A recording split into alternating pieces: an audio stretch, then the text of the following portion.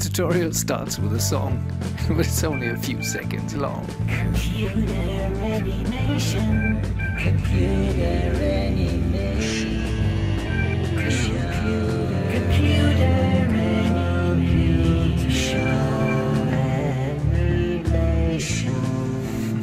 Let's get started with animation. Hi friends, we're using the Bifröst Graph editor today. The community needs, we're in late summer of 2019, the community needs more tutorials about the graph editor, and I know very little about it actually, but the things I know I'm always publishing and sharing, and this is one of the things I learned about mathematical functions here. Windows Bifröst Graph editor. If you don't see this, you need to go to Settings Preferences and then to the Plugin Manager, and in the Plugin Manager you just activate the Bifrost nodes. I think 4 or 5 of them, and one is the Bifröst Graph editor. I already docked the Bifröst Graph editor down here, and you always start with either opening a previous graph representation which you created or create a new graph. That's what I'm going to do, and it always starts with an input and an output, and we're going to use geometry as an input, and because we want to work on geometry rather than on something else, so we can just delete the input, so it's basically doing nothing. We have an output here. Let us create a plane and scale that plane up quite a bit and add more subdivisions. And I give it a new material. I prepared a standard shader here, which is not really sexy, but it's quite alright. That's what it looks like. Now I need a new input, and that's this geometry here, and I middle mouse drag the P-plane, the polygon plane 1, into this field. So I have an input and an output. Now when I directly connect this mesh to the output, nothing happens. I create a second piece of geometry which behaves exactly as the one before. That's not really interesting. But what I'll do now is I'll work on the component level of this object. The components are all the details here, all the points, and the nodes we need here are called get point position and set point position. So first we need to get the point positions, the positions of all these points here on the geometry from that node here. And you press the key tab in an empty space here, and these are the recent commands I've used before. In order to get the point positions, you need to know and memorize that. It's a get point position. I just type in GPP rather than typing in the whole string, and I get 2 things offered. One is get particle solver properties, so that's P as well, and the get point position option here. So I can get the point positions now from this mesh. So the mesh, this geometry, needs to feed in its whole structure in order to enable us to get the point position. This node is the container for all the components, basically. In order to put these things out and finalize the whole programming sequence here, I need to tap here again and set the point positions. So I get more options now, and one of them is set point position. So this is totally symmetrical. I have a geometry and I feed the information about the geometry into this node, which does a lot of work. I could open this and you will see what it actually does, and it reads all the components here, many thousands in many cases, you know, a few hundreds I guess here.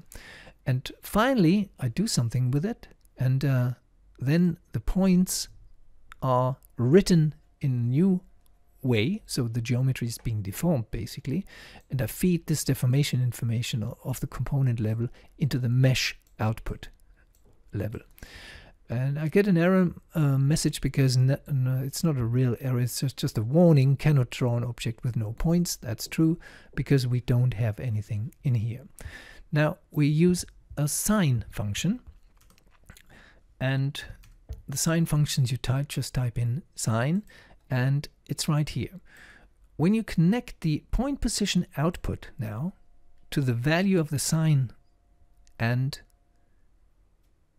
put this into the positions here, so green to green to green, you still get that warning, cannot draw an object with no points, but you need to tell the set point position on what kind of geometry should I work with them, because now you could put in a different geometry, for example a sphere, but this node needs to know what kind of geometry to work on, and we just connect the output of the original plane to the geometry. And you can see it has a deformation here according to that sine function. We disconnect this and feed another node in here. So tab again, and we want to place a random node in here. And the randomness in the terminology of the graph editor is called noise. So we type in noise. We have three options, and just let's grab the curl noise, which is not too simple and not too complex. Curl noise wants a position.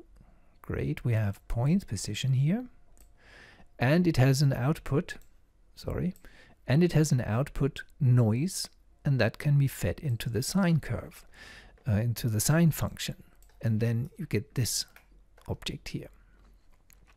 Now, here is an inviting option here to input time, and with the right mouse click you can create a value node, but we want not the time could be set by a value node to say 122, but we want the time to be dynamic.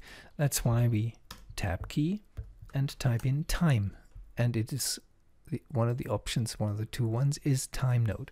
The time node has no input because it's just producing time. It's a factory which makes time in seconds, in ticks, in frames, and in frame length. And what we'll do now is we feed into the random function, into the curl noise, the time in seconds, so it doesn't go too fast. You see this object has changed, and now you see the deformation working according to time.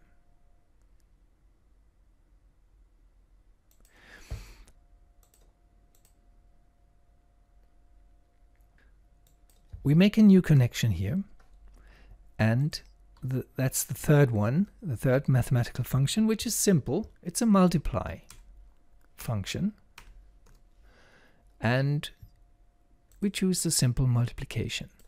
Gives us an error message in red because the multiply node is not connected to anything, but we can put the output into the sine and the multiply node, and we can put in the noise here. So you see the noise coming in here, and it has another plus sign, which enables us to multiply with a certain value.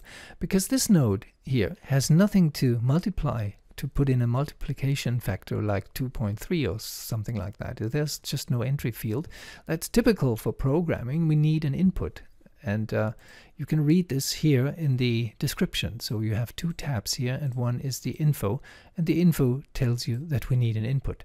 In this case, right mouse click, we create a value node. You could just type as well the tab key somewhere in the empty space here of the Bifröst Graph editor and type in value, and then you get a value node as well.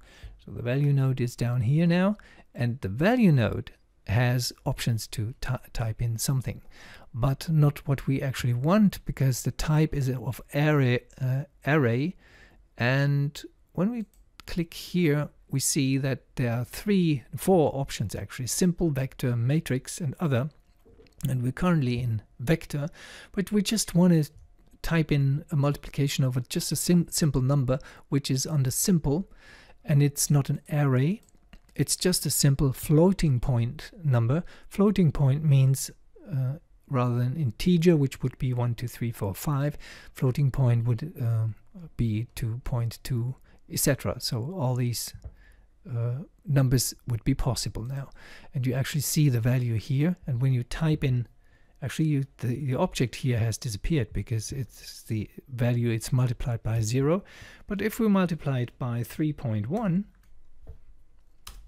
we get quite a big object here, which looks a little bit like a block now, because we see the sine working more dramatically now, because the multiplication comes before the sine. So the value which is being fed into the sine is much stronger now than before. Well, just to recap things, we have geometry as an input. We're reading the position of the points on this surface, this one, and we're feeding the points into the output. It's not enough to just feed the point positions into the output. We need a set point position node here in the graph. In between, we can do basically anything, and multiply needs an extra node in order to have the multiplication with a value other than 0. 0 makes it infinitely small, everything, but you can use many mathematical functions, and you find lots of them, basically all of them, when you use the tab key and just search for them. So here you have all nodes, here you have the core nodes, graph, logic, math, etc. A sinus, add, etc. Lots of them, cosine, difference, and increment. Lots of them. So it's a very, very rich programming area here. And I know, and you know probably as well, that you can easily create such a thing with other means, but you can see that it's a very, very flexible way to create it as well. And this leads to maybe results which you could never achieve with lots of deformations here, with the standard deformation functions like which you reach under fx, and using fields and solvers. Of course, you can render it, and I'll show you the rendered animation now. Have a good day. Bye bye.